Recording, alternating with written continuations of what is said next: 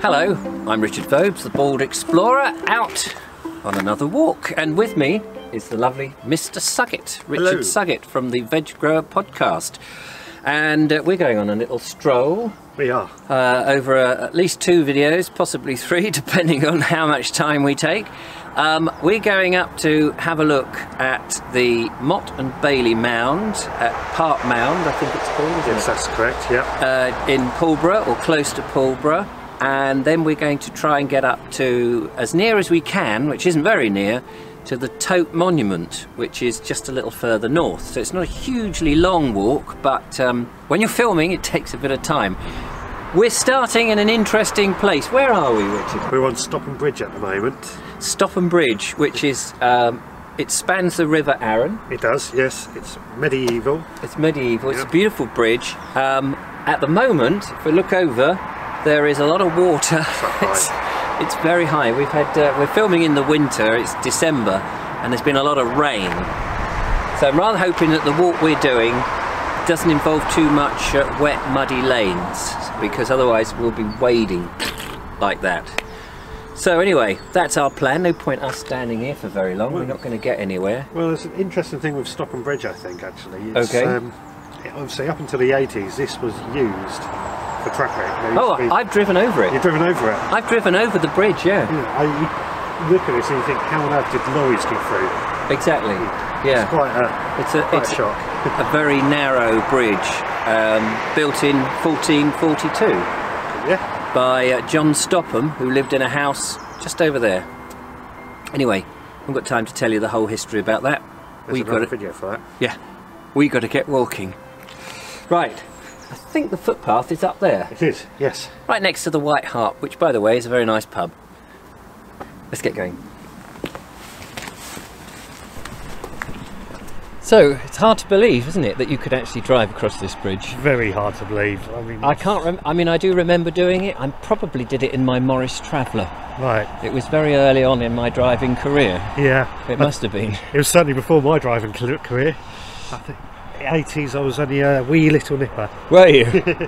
Well, they have built, as you can hear and probably see behind us, the modern bridge. I think that was in 83, was it? I believe so, yeah. Something you could like be right that. there. We're going to cross that now. Here is the bridle path that we are going to follow, and this is part of the Way South path, which is a long distance path of, I think, 34 miles, I read. And it follows, really kind of follows the banks of the Arun and the Way, I'm told. All looks clear. Does. Ready to risk life and limb, because they do come zooming across this very quickly. It's National Speed Limit Road, isn't it? So it's very fast. But we're across. Good. It's safe. Right, there's the public bridleway, and as it says on there, Way South Path, we go up here.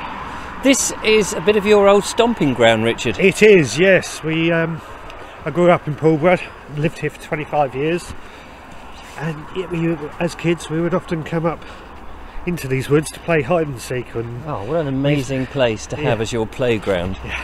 There was even a rope swing was there? at one point that we would swing off, yeah. Over the river? No, it was just off the mounds. Oh, okay. So, but there was always rumours down here somewhere are some caves. Caves? Caves. Oh, wow. Yeah, there's quite a few over the other end of the village. There are some caves that I know of. Oh, right. And it was always accessible still? Or they're on private land. Oh, it's always a shame, isn't it? Yeah, yeah. Even when we were young, they were on private land, but as kids, we would run in there and go and investigate them. Oh, how brilliant. Yeah. Well, we're climbing up, as you may be aware, the mound, or this promontory, I suppose, is a better way of describing it. We've got this lovely blue sky approaching us, and hopefully get a bit of a view of the area. At the end of this promontory is a Motte and Bailey, well, I was going to say is a Motte and Bailey castle, was a Motte and Bailey castle. Norman times, part of after the Norman invasion, it was built to protect the river. Yes, I imagine the river back then, of course, is a very important strategic place because best way of getting any sort of building materials and goods up and down and across the country. Yes, well back then it would have came out, the Arun would have came out at Worthing, if I remember correctly, or between Worthing and Shoreham, joined up with the Ada. Ah, right. Oh, that's interesting.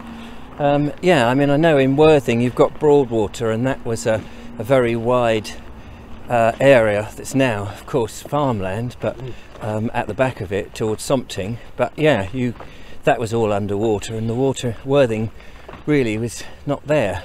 Right, let's carry on with our stroll past these trees. Now they've not got their leaves, I'm not quite sure what they are, but they look like beech trees to me. Well, we come to a bit of a dilemma now because we've got a little tiny fork in the road. You've got the main path that goes to the right here, and we've got a marker, but Mr. Suggett, he knows the area like the back of his hand, and he has said we used to go down to the left and it used to make a loop right the way round. So in other words, what you're saying, that the main path just sort of skirts the Motte and Bailey castle? It does. I mean, you can see the mound, right, but the path used to go all the way round the Motte and Bailey. Oh, okay. But I came here a few weeks ago and that path has been closed off due to some trees falling over. Ah. However, if we go down this little path here, that is quite clearly a path. Yeah. We will still find that old path and it's still clear up until where the trees have fallen over. It's Good. still passable. Let's go. Let's do it. No mucking about here. Just looking down on the ground, there's a lot of sweet chestnut around here. Yep. So we can identify that from the leaves, which in the winter it's not so easy to identify the trees. You know I like my trees. But there's also some birch here. I guess this is silver birch. Yeah. I'm guessing by the bark. And then back there, as you said, plantations of pine and that stuff. Yeah. And then on our left, as we're high, we can get to see down onto the floodplains through the trees of the river, and it looks very enchanting, even though it is flooded. You were just saying there's a lot of water. There's a lot of water. There's a lot of water here now as well, isn't there? Yes, it's quite surprising actually. The path here is pretty boggy, and yet we're quite high up. I'm just going to skirt that if I can. Managed to get round there, and looks like we're coming to the furthest end very soon. You all right there, Mr. Suggett? Yeah, I'm fine. Get a much better view, and there's some rather lovely beech trees. One here, surrounded by holly. Yes, lots going on here, really, isn't there? And then some coppicing here. I think these must be chestnut, sweet chestnut, or hazel.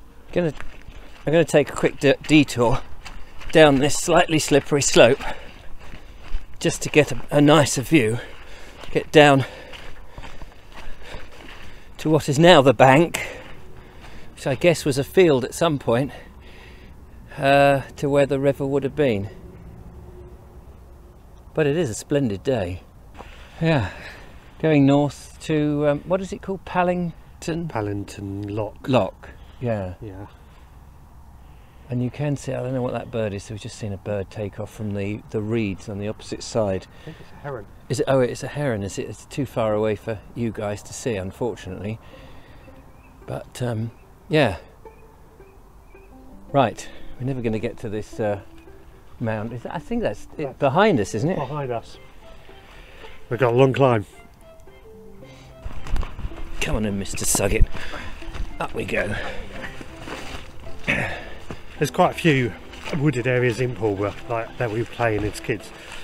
There's this one, which we would come probably more in the summer, and it's a bit out of the village, to be fair. There was Pocket Park, which is in the recreation field, a little nature corner in the corner of the recreation field. Had a little stream running through it, lots of woods, lots of trees. It's quite a small area. Ew. Yeah, I can see. Great fun for the parents when the kids come back covered in mud. Yeah. Listen, we've run out of time on this video. You're going to have to tune in on the next one to see if we get to the top of the mound. We're going to the top, are we? We're going to the top, up there. Up where? Up there. Okay, well, thanks very much for part one, Richard. You're welcome. Join us on the next one to see if we can get to the top of the Park Mound, Motte and Bailey Castle, built by the Normans, and then heading off to the Toat Monument. Till the next one, thanks for watching. Don't forget to subscribe, leave a comment, and consider becoming a patron and support what we do. Till then, from Richard Suggett and myself, check out the Veg Grower podcast, all good fun. Bye for now. Bye for now. Right. You bring towels, didn't you, to wipe the feet and stuff? No.